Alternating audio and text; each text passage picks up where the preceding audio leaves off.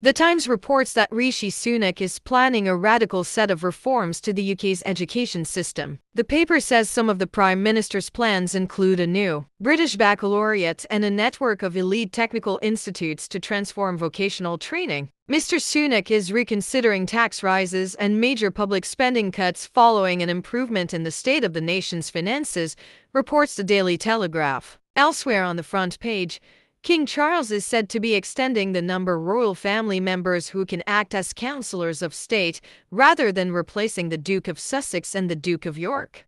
Do you really want to scrap pension triple lock again? Asked the Daily Express, alongside reports that millions of pensioners fear greater hardship after the PM appeared to backtrack on Liz Truss's promise of a 10% triple lock rise. The paper also says Mr. Sunak and Chancellor Jeremy Hunt could be considering a raid on money earmarked for pensioners in a bid to fill a £40 billion black hole in government coffers. The eye also looks at Mr. Sunak ripping up his predecessor Liz Truss's growth plan. The paper quotes a No 10 source as saying that their team is trying to reset and instill discipline. The Daily Mirror offers a different focus to many other papers as its front page leads on Ukrainian President Volodymyr Zelensky thanking the paper's Pride of Britain Awards for recognizing the braver. The Guardian leads on Mr. Sunak rejecting what was left of Ms. Truss's legacy in his first full day as Prime Minister. The FT also looks at Chancellor Jeremy Hunt delaying the date for his debt-cutting plan. And there is a powerful picture of a young woman standing on a car as thousands made their way to Saqqez in Iran